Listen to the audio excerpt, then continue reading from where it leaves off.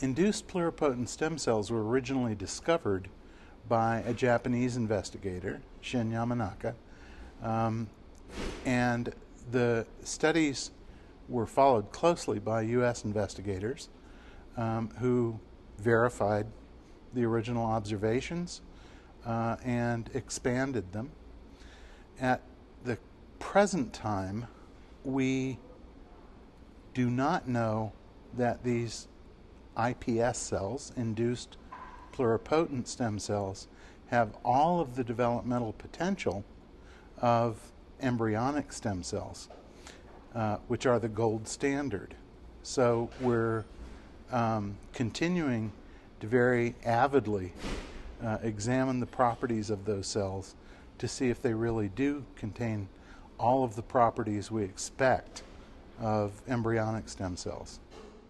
There have been claims that adult stem cells have been used to cure 70 plus diseases. Those claims, when examined carefully, are totally specious. Many of the diseases that have been claimed to have been cured by adult stem cells have not been done in a controlled fashion. That is, they are anecdotal stories of cures that haven't been verified in the scientific community. The ones that have been verified time and time again are cures for leukemia by hematopoietic stem cells. And in fact, a number of other blood diseases have been cured by these same hematopoietic stem cells.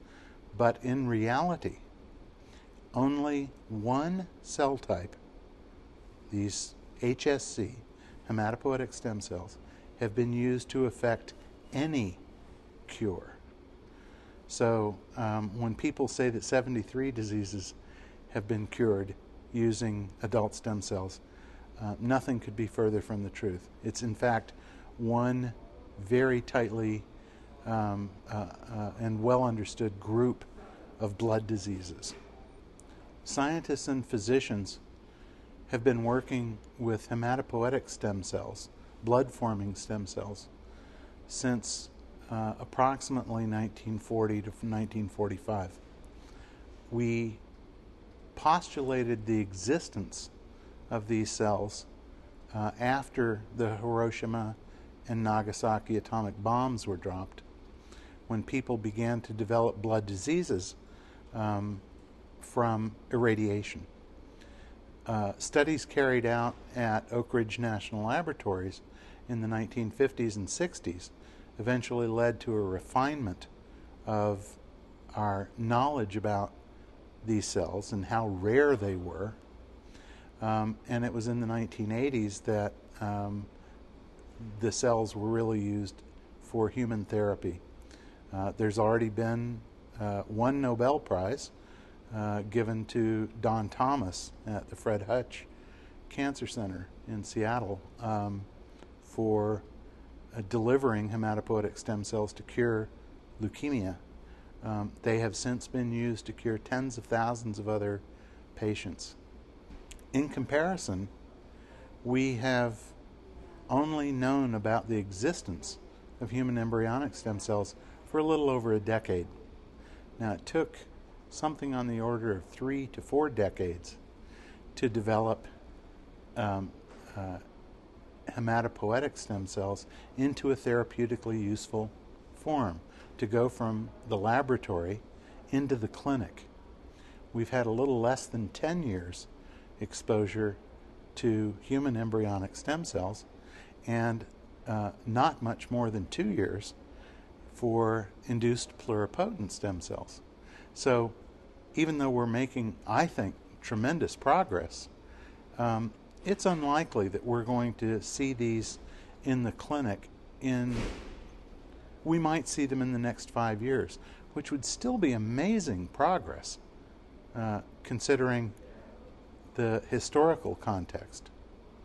So one of the questions that the public might raise is, why do we need to study human embryonic stem cells if iPS cells, induced pluripotent stem cells, offer such tremendous potential? The reason is that, first of all, human embryonic stem cells remain the gold standard. We need to compare all other cell types to human embryonic stem cells because we know that they have the developmental potential to become anything. The second reason that we need to continue research on all fronts is because iPS cells, and all of us hope that this is just a technical issue, but the present generation of iPS cells cause cancer because of the way we have to make them. I'm sure that that will be overcome, but it will require additional research.